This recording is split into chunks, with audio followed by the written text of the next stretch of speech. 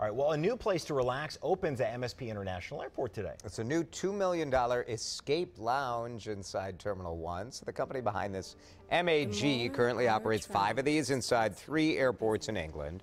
So this is the first escape lounge in the United States.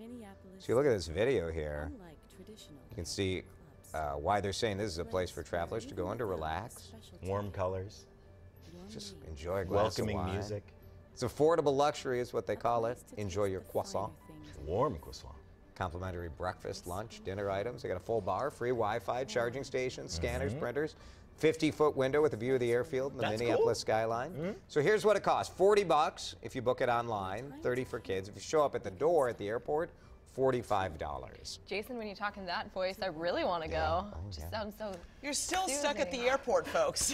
You don't want to be there. Would you spend $40, Esme, if you were stuck in a layover? Well, maybe? I saw the thing with the children. I think if they had something for kids and I had 2 toddlers, I would bite the bullet because I've been in that situation. That cost you $100, right? 40 for you. Depending on how long it is. Yeah. But you're still stuck at the airport, folks. Esme, let's be real about this.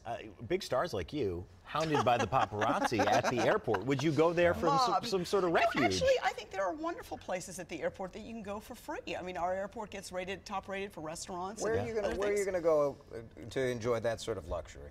Well, I think there are a lot of good restaurants there. The restaurants are but great. They're all like open to it's not like it's a private open to the area. masses. I mean, you might want to, if you wanted to do some business, you know what I mean? If you were working, maybe. I don't think this is for us, for Minneapolis. This is for people traveling through. Sure. All right, well, we want your feedback. Would you use this? You can send your thoughts by going to WCCO.com/Facebook or finding us on Twitter.